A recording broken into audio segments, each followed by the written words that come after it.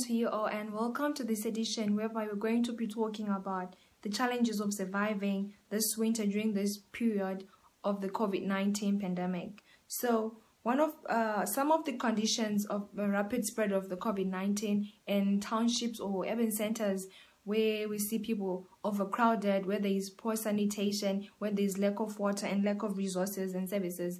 We have seen that having these conditions in our situation right now is of great disadvantage, because for us to get anything we need, we are supposed to go outside, stand in a queue. Like, for example, for water, we are supposed to be gathering around at a borehole. So people will tend to forget that they're supposed to keep maintaining the social distancing, and this will even cause more problems whereby people are now talking, forgetting to wear their masks. And we are seeing this every day, and probably no one is doing anything about it because we are all comfortable in our situation, and we're saying, what else can we do in this period of time? So also, one of the challenges we're going to be facing in Zimbabwe is of how our public health care system is already under a strain of crippled economy, where we cannot afford to buy basic drugs, and we have less essential equipment or even have proper and clean water.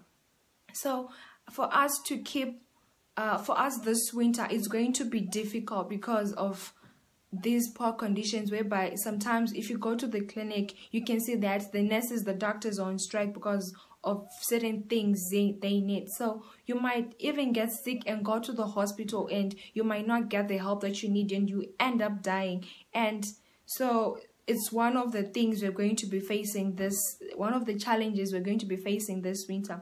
So we are supposed to avoid being in overcrowded places, so that, because those places can be the breeding grounds for the spread of the virus. So we should always keep, we're supposed to be in a clean place all the time. We should always be safe. Let's try to do this for you, for yourself, and for everyone around you. We are supposed to be doing this as one family. So the lockdown is meant to reduce and monitor the spread of the virus, but